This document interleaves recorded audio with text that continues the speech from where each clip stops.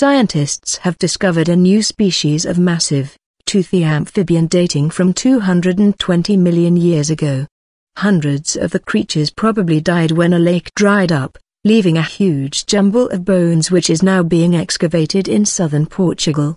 Although related to modern salamanders, the 2-metre beast probably lived more like a crocodile, snapping up fish and scrapping with rivals on the shore.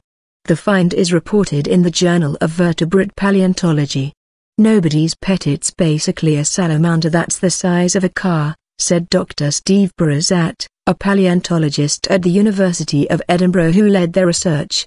"It's one of those creatures from the distant past that looks like an alien, but it actually has quite a lot of relevance. These kind of big amphibians were the ancestral stock that modern frogs, salamanders and newts came from.